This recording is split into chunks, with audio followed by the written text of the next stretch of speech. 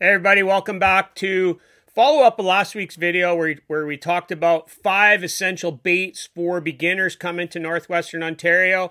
Today we're going to talk about some of the essential equipment that I think beginners or novice anglers coming up to Northwestern Ontario for the first time should bring with them just to make your trip an overall better experience. And we're going to start right now. So after talking to Richard, following last week's video, we talked about just the logistics of coming up into Canada, what he needs to bring to be a first-time musky angler up here. And he agreed that it might just be easier for him to hire me for a day or another guide or fish with somebody at the lodge he's staying at. But that being said, I reached out to the YouTube community and you guys listened and give me some feedback. And we kind of run through some of the essential stuff in a poll I did. I'll drop the link or a picture of it right here. And one of the most important things everybody said is you need release tools. And this is how we store them. We'll go through it a little bit. I'm not going to get detailed in there because we did do a release tool video right here. And what I will touch on is that for any first-time musky angler, you can have a rod and a reel. I could give you a bucktail and a suic off the wall. You could probably fish all week and catch fish. But if you don't have the proper equipment to take those fish off of the hook, get them in the net, out of the net, measure them, release them safely, it's probably not even worth going musky fishing without all the extra equipment. So the first thing we're going to talk about for release equipment is you got to have some good pliers to remove the hooks. I like pistol grip style pliers only because it's a more natural position to get your hand in. In my bag here, we keep pliers. We have a small set of needle nose in here. Forceps, in case we cut hooks. On here there's nail clippers for cutting line if it's wrapped around gills. And for cutters, we have a Capri brand, or this is a Capri brand here off of Amazon. They're pretty cheap, but they actually work really well, better than like the bargain basement ones you would get at a department store or a hardware store. And then the Nip-X. And in a lot of cases, if you're going to buy one pair, just spend the $80 or whatever they cost in your area and get the Nip-X. These ones are a few years old and they're well worth their money. Other thing I will talk about is the grab it tool. And this is something that we just got new this year. And this is following the advice of Doug Wagner. He uses them a lot, and we just wanted to add one in the boat because there are times when a fish is hooked deeply or really bad and it has multiple hooks in it and you just can't get in there with your hands. This way you can get in there, at least hold one hook while you're working on the other one with your other pliers. I know these have went up in price a lot, but something like this for beginners, it keeps your hands out of danger's way. Another item that I think is essential for beginners or novice are release gloves. Don't be a hero and stick your hands in the gill plate of a muskie or a big pike if you've never done it before. One thrash and they can literally gill rake the back of your hand to the point of bleeding and being sore for an entire week. I know a lot of us do it without gloves. We have a lot of experience, but we still have accidents. Usually it's the smaller fish that will thrash around more than the bigger fish, but gloves are cheap. Just get a set of gloves, protect your hands. Nothing's going to ruin your trip quicker than getting gill rash all down the back or getting a hook in the finger or the thumb. While these won't prevent getting a hook or a tooth in your thumb or your finger, it's going to lessen it to some degree, so get some release gloves for sure. I wrote an article for Hooked Magazine a couple years ago called Prepping for E-Socks. And I reached out to my buddy, John Mish. He guides up at one of the Northern Canada pike lodges, and this is Scott Colpin, his buddy. And he gave me some insight on some of the things that he thinks people should bring or have prepared as they go on a muskie hunt or a northern pike hunt. And beyond the release tools, the first thing he said is you got to have the proper net and or a cradle.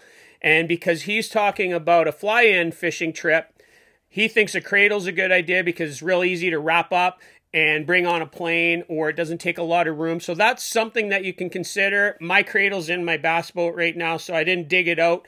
But for nets, this here is a Stowmaster Tournament Series folding.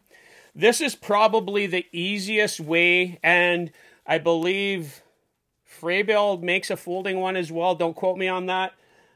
This is easy to store in a boat. It's easy to put in your truck or your car to bring up here. Unfortunately, musky nets are a lot of money. There's no way around that. There's a few cheaper brands. Ranger makes a really nice net that's relatively inexpensive that we've used in the past. Here is one that a lot of people recommend. This is the Frabill Power Catch. This is the Big Kahuna model, and we like this net a lot. Between the two, we kind of use both of them. We also use Loki brand nets. Nets are totally up to you guys. There's a ton of brands out there. Just get one big enough to hold a big muskie. A lot of companies make a smaller size muskie net, which would kind of double as a pike net as well. So just don't skimp out on the net. You are not going to put a 45-inch muskie in a walleye net. And not only are you going to do damage to the fish, you're probably going to put yourself in harm's way trying to get that fish out of that net. So following up on nets, most beginners are going to want to have some way of measuring their fish. The easiest way is a bump board. And those not familiar with bump boards, they fold out to 60 inches. You lay your fish on there and you get an accurate measurement. Again, they're pretty expensive. Yep. Not something that a first-time angler probably wants to commit to buying. The easy way to get around that, lots of companies make these folding measure sticks. This one just come out of my ice fishing sleigh. That's why it's wet. Okay. But these are real inexpensive. They're easy to find. You can throw it in a backpack and bring it up on your Canada trip. Like my buddy John Mish said, if you're going to a fly out or to a lodge that maybe doesn't have a lot of musky equipment, you can just leave this behind in the boat or give it to the camp manager and he can let somebody else that's going to fish musky use it because they're relatively inexpensive. There's a couple other items that I want to touch on. We'll touch on, you need to prepare for the worst up here in Canada. A lot of our areas don't have fully stocked tackle shops. Depending on where you go, you may have zero access to terminal tackle, line, even to spare lures. So come prepared.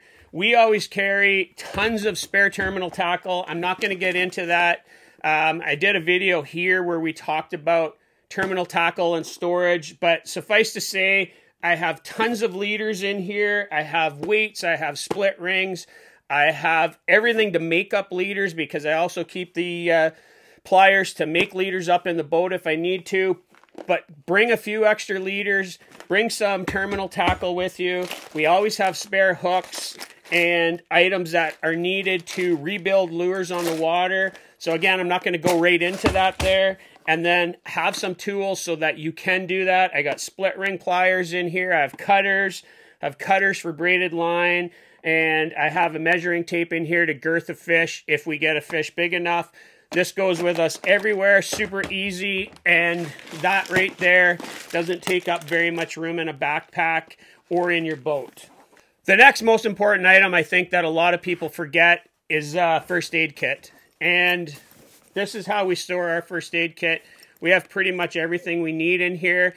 And I can't tell you exactly what you need. You may have special things that you need in your first aid kit. People that are allergic to bee stings, etc. are going to have their EpiPen handy, stuff like that.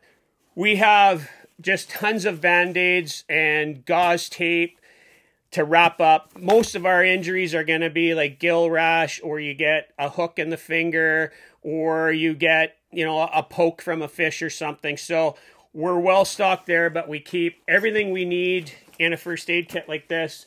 This goes with me pretty much everywhere. Even if I'm jumping in another buddy's boat, I'm taking this with me. So don't rely on the first aid kit that's going to be in a camp boat. That's just going to be your stock little square box first aid kit. It'll have some Band-Aids and a few things. come prepared and bring the stuff that you think you guys are going to need. And back to my buddy John Mish, he said one of his hacks, real easy, is bring some hockey tape. It works like gauze tape. And he said that if we have a season where the mosquitoes are really bad, he's like, you can tape up your pant legs, you could tape up your wrist of your shirt to keep the mosquitoes from going in, or keeping wood ticks off if you're doing any kind of hiking around.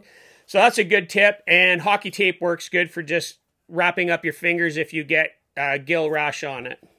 So one of the next important things that I think a lot of people forget about if they're bringing their own boat is tools. Most guys will have a spare prop, they'll have a prop wrench, and that may be it.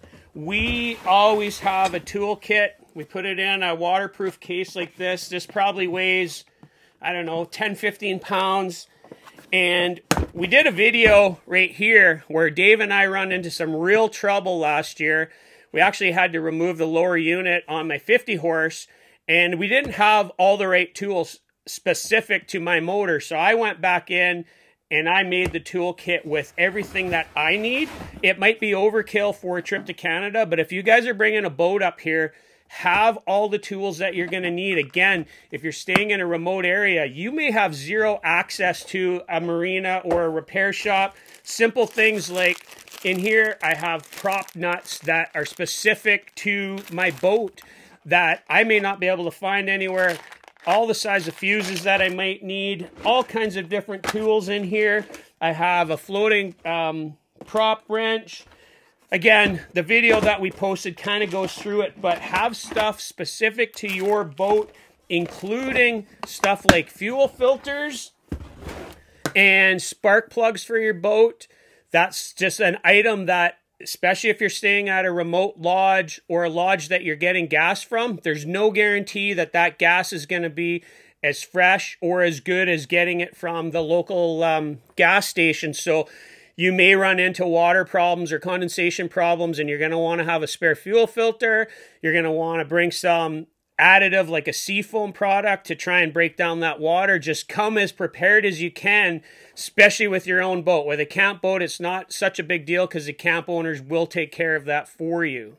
Another item for you guys that are bringing your own boat that I see a lot of people neglect, and while it's not common, it's not totally uncommon.